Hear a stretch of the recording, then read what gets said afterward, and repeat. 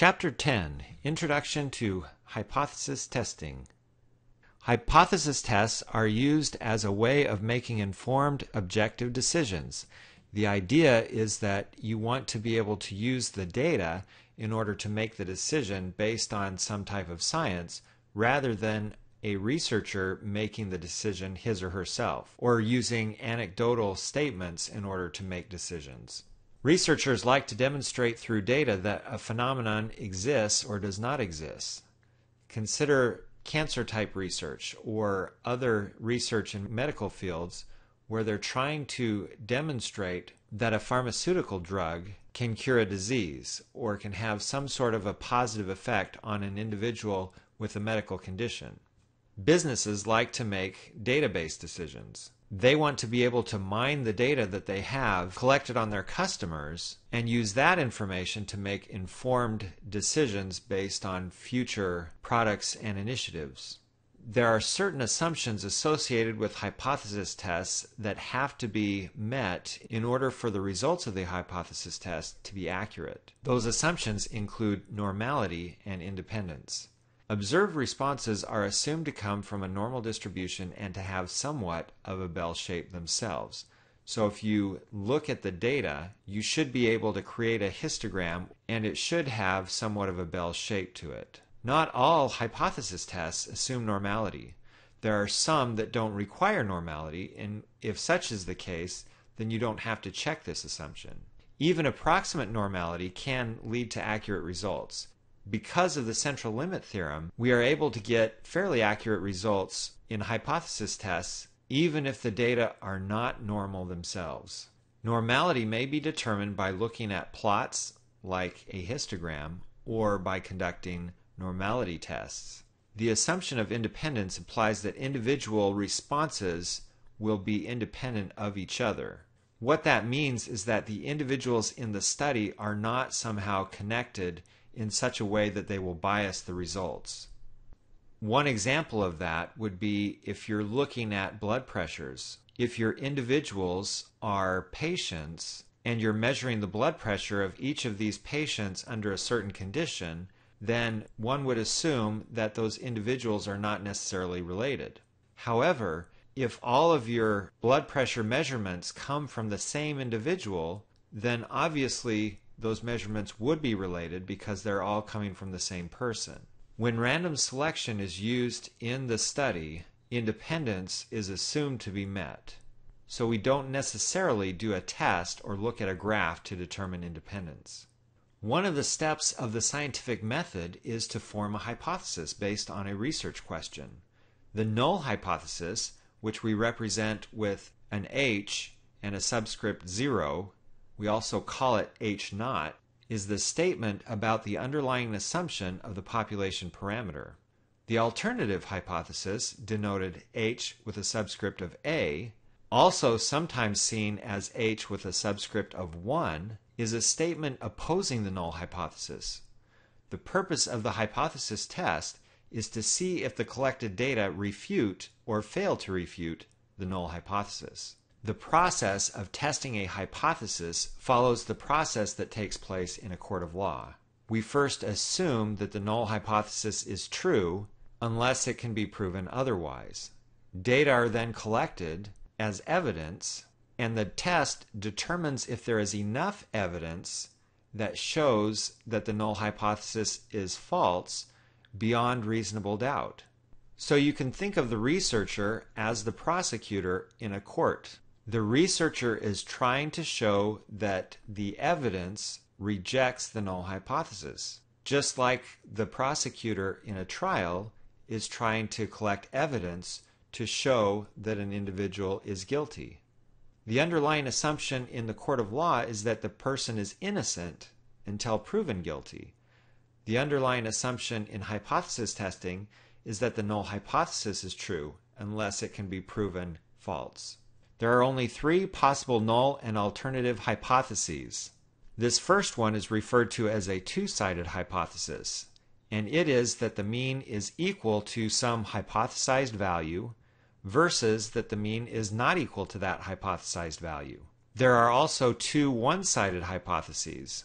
One of those is that the mean is less than or equal to some hypothesized value. The other is that it is greater than some hypothesized value. The alternatives are then the opposite of what the nulls are. So with the null being less than or equal, the alternative is greater than. With the null being greater than or equal, the alternative is less than.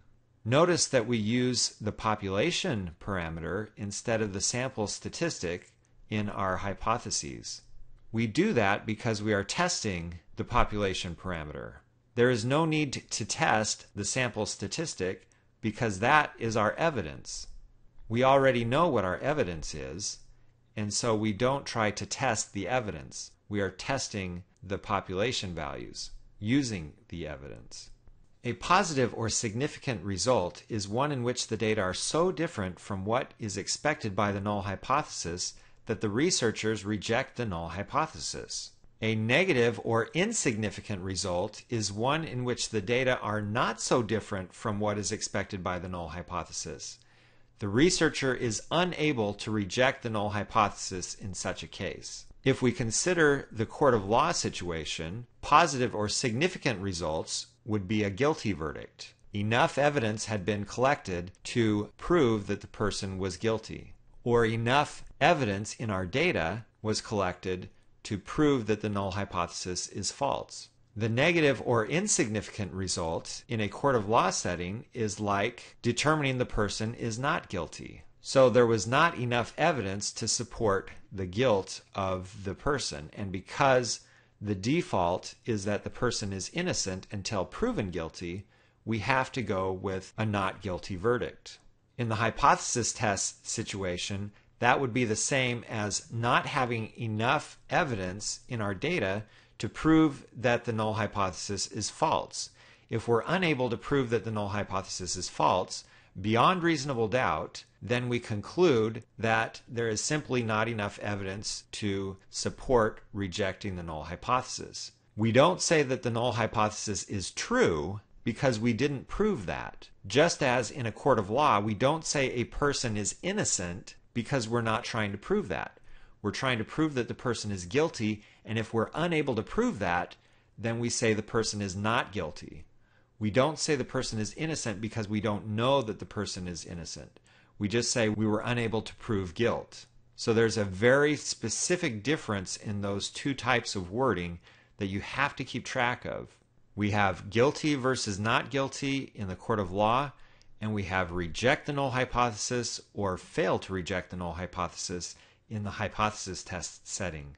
For example, a woman goes to her OBGYN for a mammogram, a low-dose X-ray of the breasts. The null hypothesis, which is the underlying assumption going into any type of a clinical test, is that the results are benign or that no breast cancer exists. The alternative, which is what the test is trying to bring out, is that the breast cancer does exist or that there is a significant or a positive result. A type 1 error is considered a false positive, or rejecting the null hypothesis when in fact it is true. A type 2 error is a false negative, which is not rejecting the null hypothesis when in fact it is false. So in the example of the woman having the mammogram, a type 1 error or a false positive would be concluding that there is cancer when in fact there is not cancer. A type 2 error would be a false negative, which is concluding that there is no cancer when in fact there is cancer. So in both of these cases, an error was made. The Greek letter alpha, also called the level of significance, is the probability of making a type 1 error.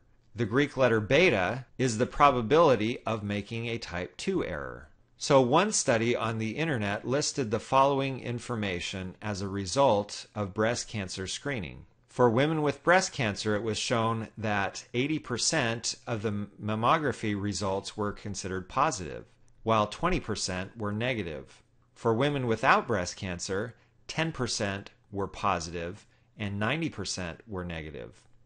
What that means is we have 20% false negatives and we have 10% false positives. There are two other terms that we need to discuss. One is sensitivity, which in statistics is also called power, and the other is specificity. Sensitivity is the probability that the test rejects the null hypothesis when in fact the null hypothesis is false. So it's the ability of the test to correctly find the problem. Specificity is the probability the test does not reject the null hypothesis when the null hypothesis is true, meaning correct negatives instead of false negatives. It also means the ability of the test to not say there's a problem when there isn't a problem. So again, looking at the results of the mammography study, the sensitivity or the power of the test is 80%, because 80% of the time it correctly identified the breast cancer. The specificity of the exam is 90%, because for women without breast cancer, 90% of the mammography results correctly came back negative. So looking at the null and alternative hypotheses, we mentioned that there are two-sided and one-sided hypothesis tests. What that means is for a two-sided test, we are worried about values being too small or being too large. And so we have two cutoffs. Anything below this cutoff is too small, and anything above this cutoff is too large. Because of the tails in the distribution, the two-sided hypothesis test is referred to as a two-tailed test.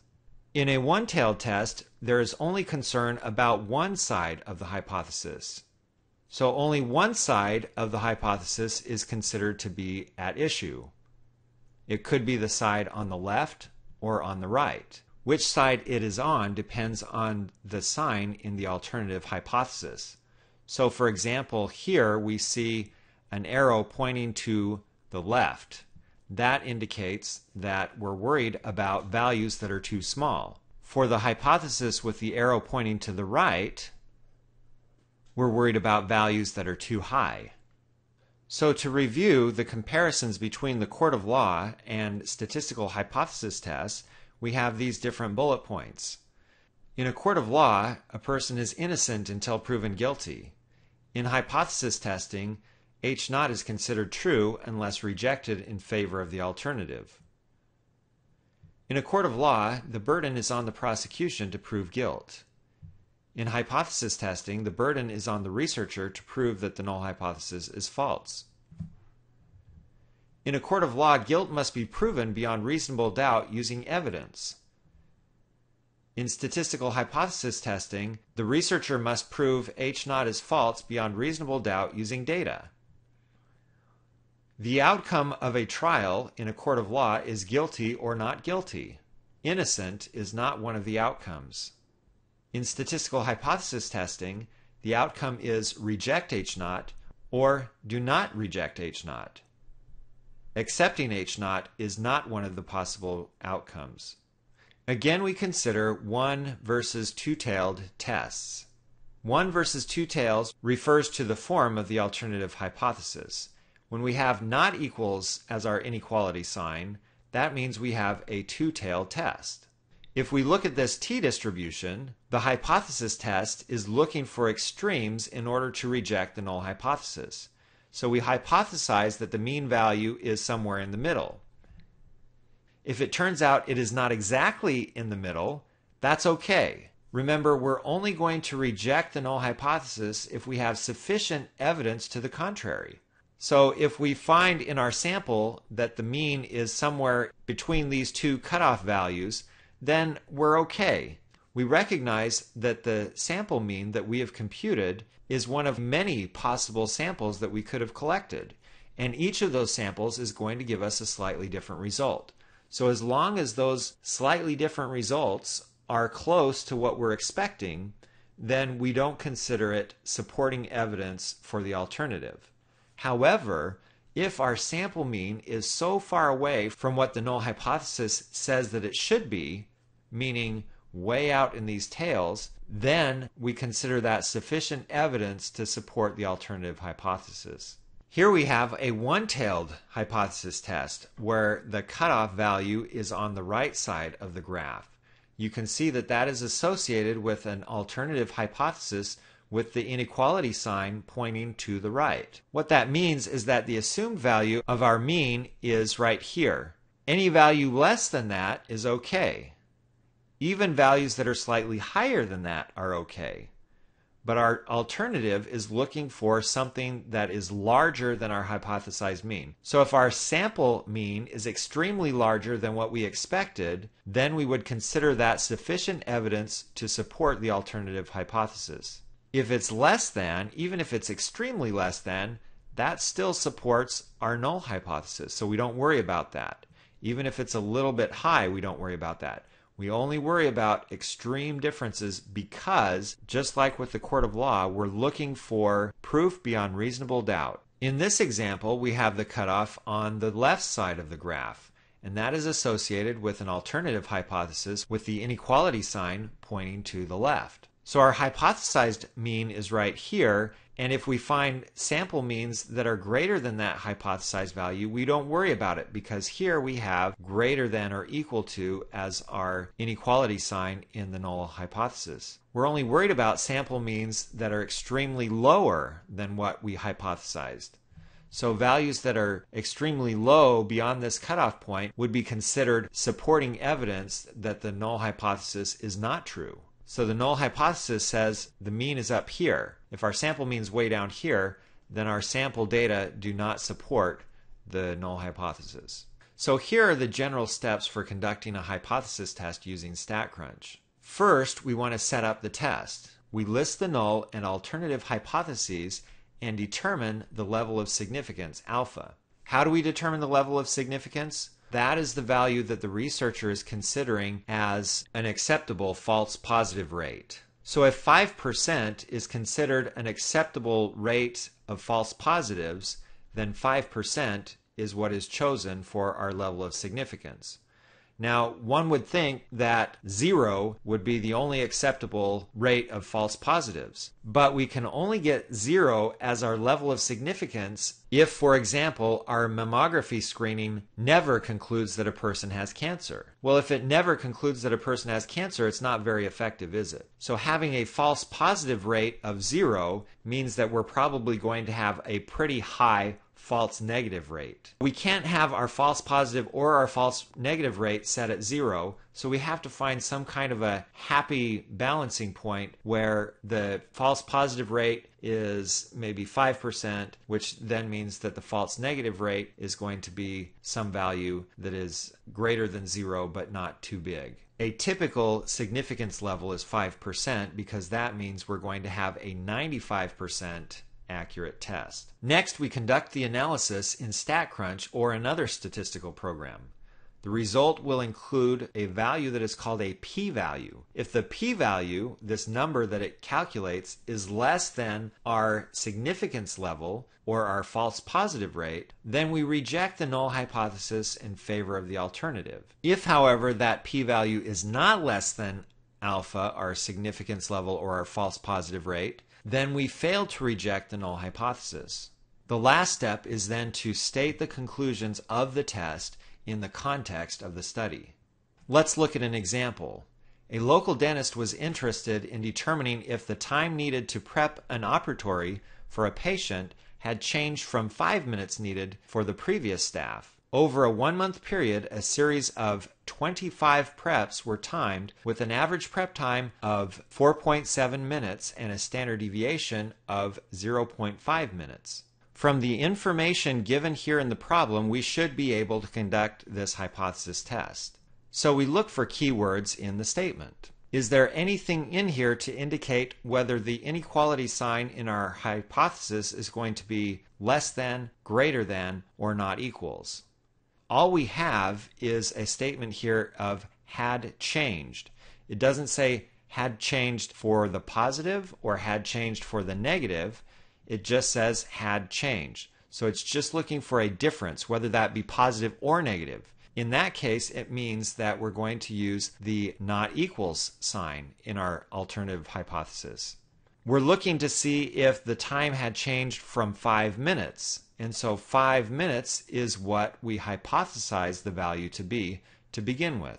And so our null and alternative hypotheses have 5 minutes as the means. We then want to test if the mean is equal to 5 minutes or not equal to 5 minutes. There is no indication in the above text as to the desired significance level. For example, do the researchers want a 95% test or a 99% test? In most behavioral science research, 95% is used for both confidence intervals as well as hypothesis tests. We will use that here. So our significance level is 1 minus our confidence level. So if it's a 95% test or a 95% confidence interval, then the significance level is going to be 5%.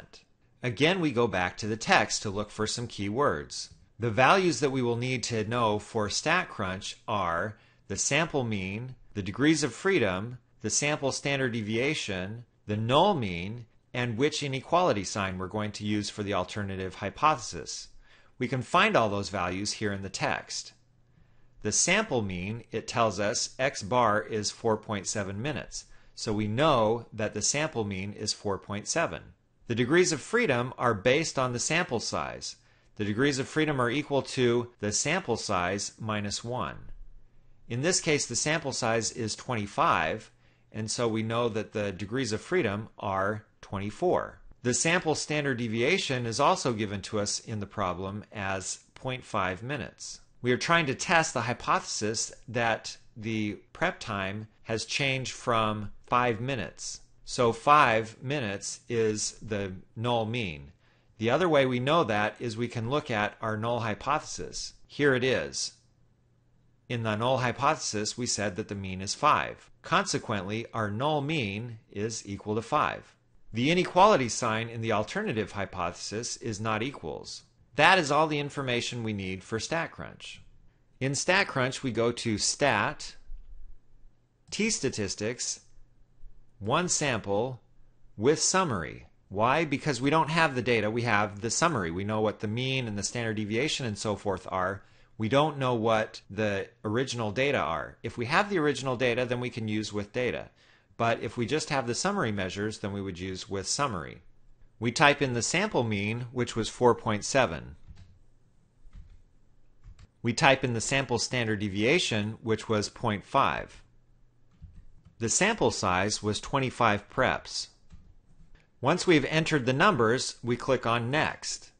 Then that asks us if we are wanting to do a hypothesis test or a confidence interval. So these are the same steps that we used to calculate confidence intervals in the previous chapter. Now we want to check the box for hypothesis test because we're going to conduct a hypothesis test. The null mean is the value of the mean under the null hypothesis, and we had that listed as 5. Here we are looking for the inequality sign in the alternative hypothesis. We listed that as not equals, and so that stays the same. Then we click on Calculate to get the results. Here is the output or the results of our hypothesis test. We can verify that it says our null hypothesis mean is equal to 5 versus our alternative hypothesis mean, which is not equal to 5. We can see that our sample mean is 4.7. The degrees of freedom are 24, which is 1 minus the 25 that we had in our study. The standard error is found the same way as it was in the previous chapter, where we take the sample standard deviation and divide by the square root of n. The t-statistic is taking our 4.7 from our sample mean and standardizing it by subtracting the mean of 5 and dividing by the standard error, which is 0.1. Then the p-value is 0.0062. The p-value is what we use to determine whether or not we reject the null hypothesis. Recall that for any hypothesis test, the results are determined as follows. We reject the null hypothesis if the p-value in the output is less than the significance level that we chose for our test. We do not reject the null hypothesis if the p-value is equal to or greater than the significance level that we chose for our test. Well, here's the p-value, 0.0062, and we chose 5% as our significance level. So we reject the null hypothesis because our 0.0062 is less than our 5%. In so doing, we conclude that the time needed to prep the operatory is not equal to 5 minutes. Now you can see that the 4.7 obviously is not 5 minutes, but the hypothesis test is looking to see how close or how far away is that sample mean from what we hypothesized. If it's really, really close, then we don't reject the null hypothesis.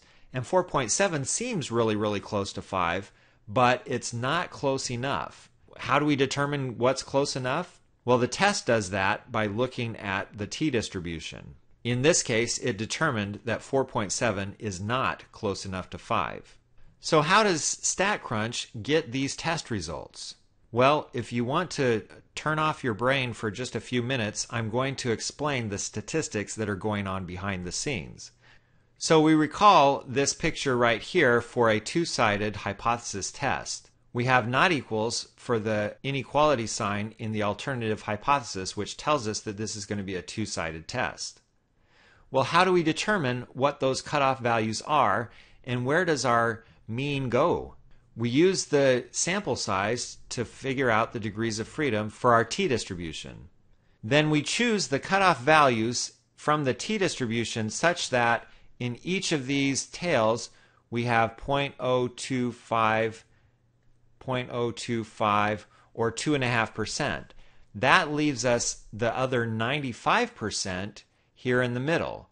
And so what we chose for our significance level was 5%. We wanted this to be a 95% test, and that's why we have 95% here in the middle. If you take the number of minutes and you standardize them by subtracting the mean and dividing by the standard deviation, then what you end up with is our 5 here in the middle. That's our hypothesized 5 minutes. And then our standard error tells us how far we go out in either direction. We know that the sample standard deviation is 0.5, and if we divide that by the square root of our sample size, we get 0.1. And so then we go 5, 5.1, 5.1 plus another 0.1 is 5.2, and then 5.3. We do that in both directions to see what standardized values go with each of the sets of minutes. So looking at the t-distribution, it tells us, the calculator would tell us that this minus 2.06 is the t-value that goes right here so that we can have 0.025 on this side and we can have 95% in the middle. It tells us that the positive 2.06, notice it's the same value as this negative except without the minus sign, goes right here, and that's the value such that 2.5% is here in the tail and the 95% is in the middle. So that is how we get our setup. And then we're looking for where does our sample mean fall? Well, the sample mean is 4.7, which falls right here. You can see that the sample mean is clearly outside of what we consider acceptable. Here in the middle we have fail to reject H naught because it's close enough to 5. So if we had 4.9 or 5.1 or 5.2, 4.8, we would consider those values close enough to 5 that we don't have enough evidence to reject the claim of 5 minutes. But if it's beyond that, if it's lower than this 4.8, or if it's higher than the 5.2, then we consider that as enough evidence to reject the null hypothesis. We would consider that far enough away from 5. The p-value in this case is the probability of getting a sample mean more extreme than 4.7. That probability is found in StatCrunch by looking at the area here to the left of our test statistic. The area left of our cutoff value is 2.5%. We already said that.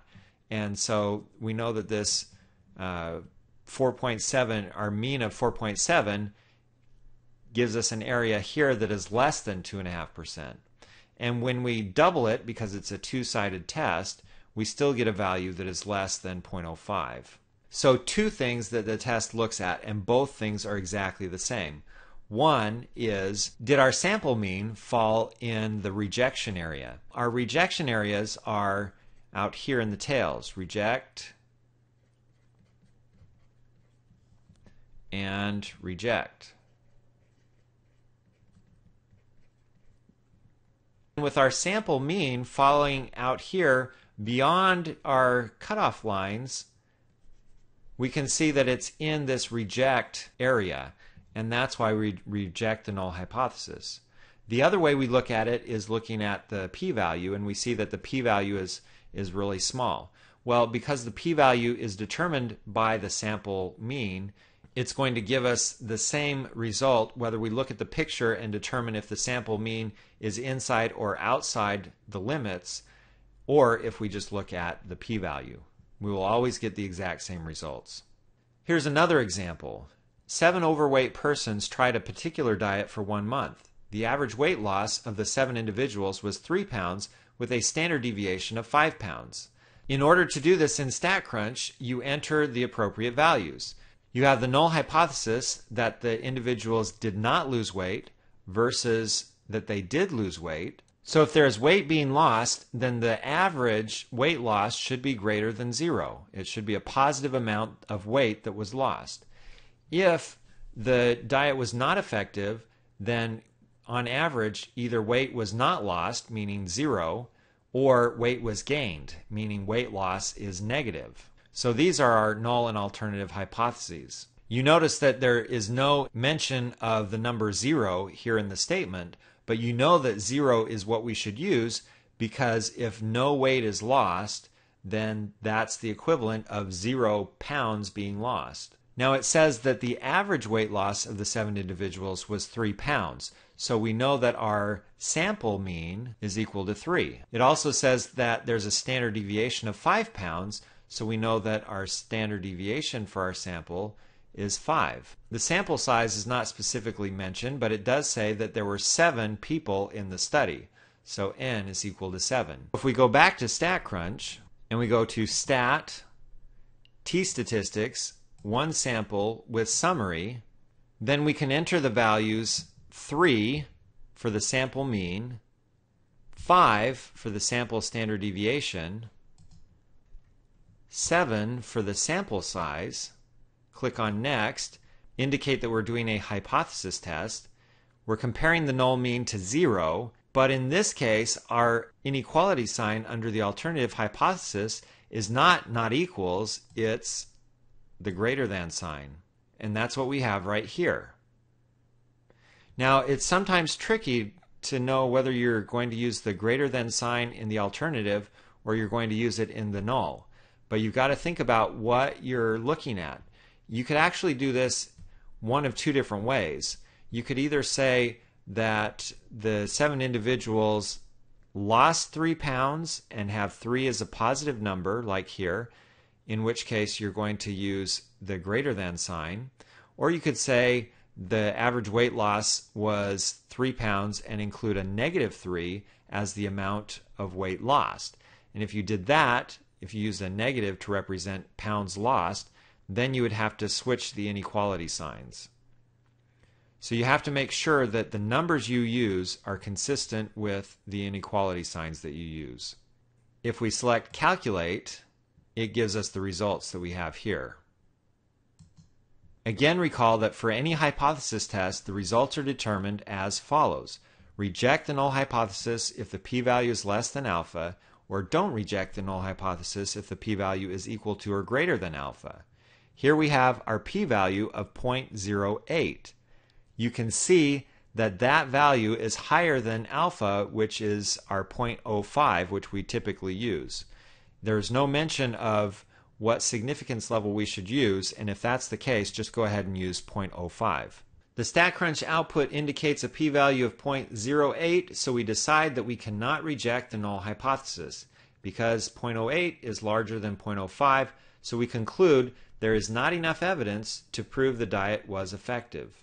Okay, it looks like it might have been effective because they lost 3 pounds, but 3 pounds was not enough to consider it effective. Because remember, the 3 pounds is on average, which means that one of the persons might have lost weight, one of the persons might have gained weight, one of the persons might have had 0 change in their weight. That's why we do this objective hypothesis test, so it can determine on average whether or not the weight loss program was significant. Again, we're going here to the details of the hypothesis test, so if this is bothersome, then go ahead and skip this slide and move on to the next one.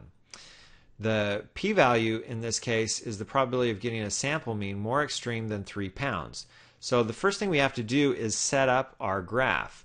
We have the t-values, which are 0, 1, 2, 3, and -1, -2, -3, just like with our normal distribution. And then we have pounds, which is the weight loss. So we have 0, we have positive weight loss, and then we have negative weight loss, which actually means weight gain. So once we've set up the graph like this, then we determine where is our cutoff. The cutoff is determined in the t-distribution such that the 5% is in the tail. In this case, we're doing a one-tail test. We don't have two tails, and so we want all 95% in the area where we say we fail to reject H0, and that leaves us with 5% in the reject H0 area. And so that's our cutoff point. We then look for where our sample mean falls.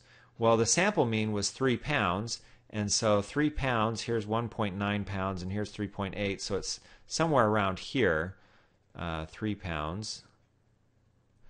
And that is associated with a line right here, which is inside the fail to reject H0 area.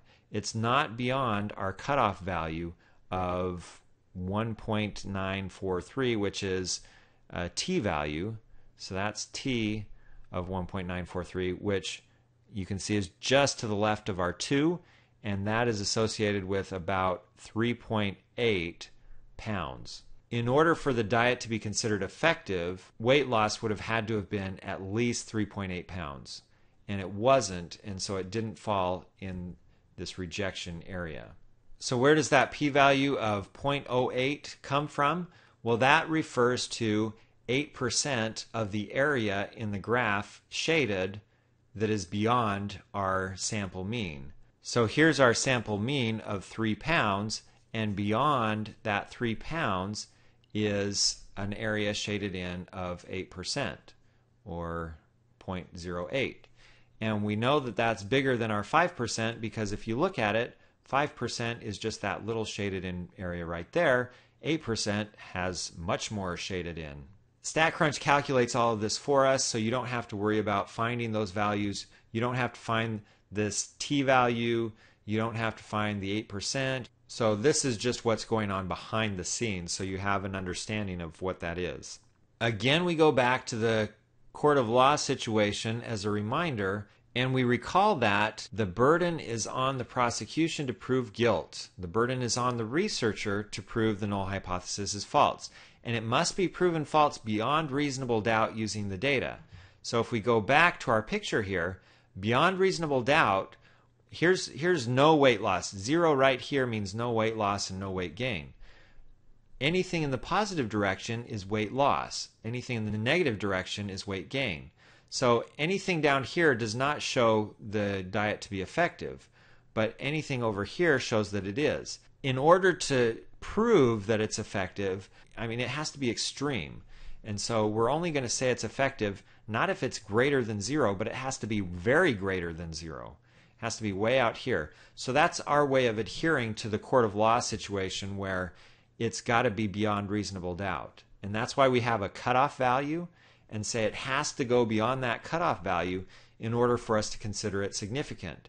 And that's why we don't put the cutoff value right here at 0 and say, well, any weight loss is considered an effective diet. Because any weight loss could be, that could just happen by somebody skipping a meal. And so it's not going to be considered effective unless it's beyond our certain cutoff point. The next thing we want to consider is hypothesis testing and confidence intervals and how they work together. Essentially, the math behind the hypothesis test is almost the same as the math behind the confidence intervals. So the confidence interval provides us about the same information as the hypothesis test. Again, we look at the example of the dentist looking for a change in the time for preparing the operatory.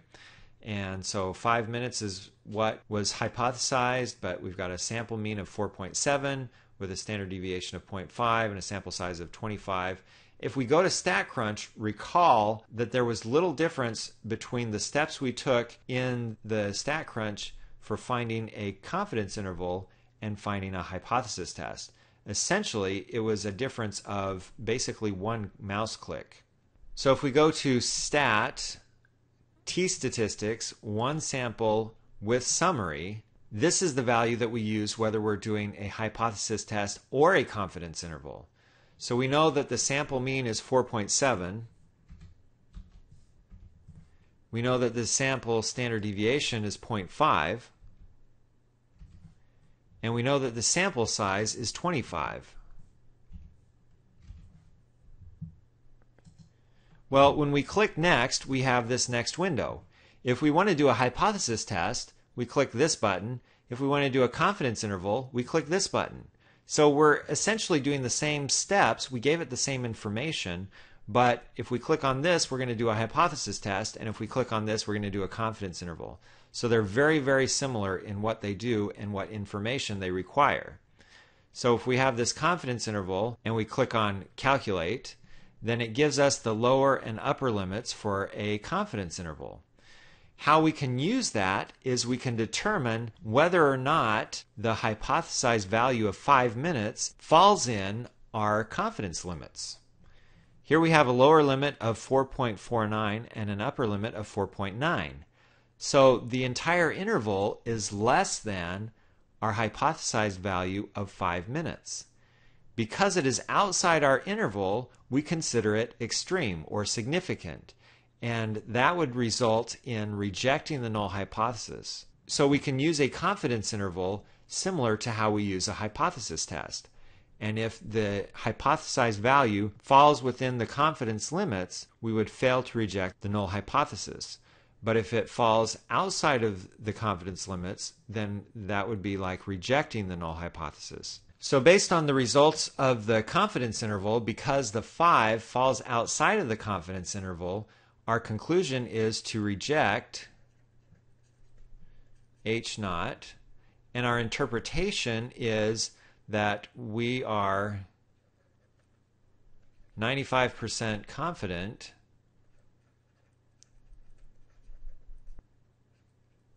the time needed to prep the operatory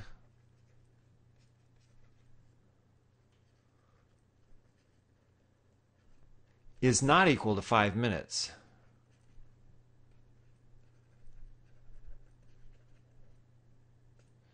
In this case, we could say that it's less than 5 minutes.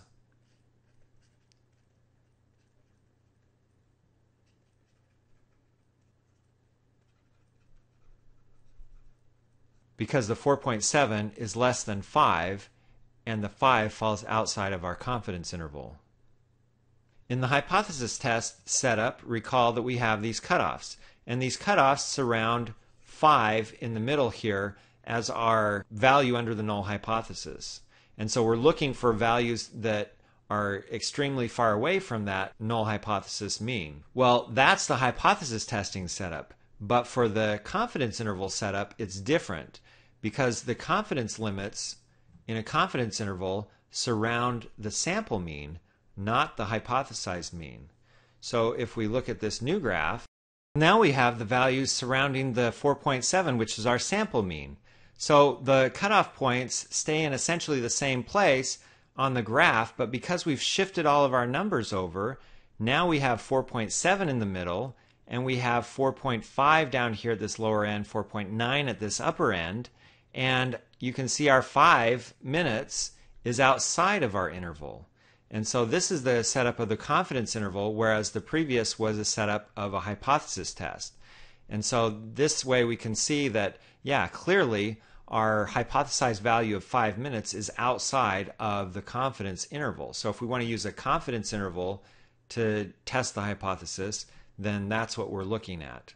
We're looking at creating the confidence interval using the sample mean and seeing if the hypothesized value falls inside or outside of our interval.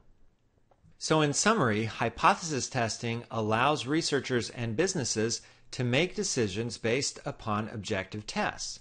that they themselves are based on collected data.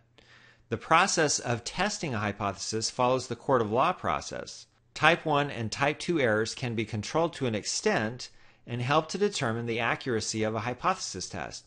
Okay, remember the sensitivity and the specificity. We're looking at setting those values so that we can control what our rate is of false positives and our rate of false negatives. The test may be one-tailed or two-tailed, and confidence intervals as well can be used to test hypotheses, and in-hypothesis tests for means will arrive at the same results. And that is the end of Chapter 10, Introduction to Hypothesis Testing.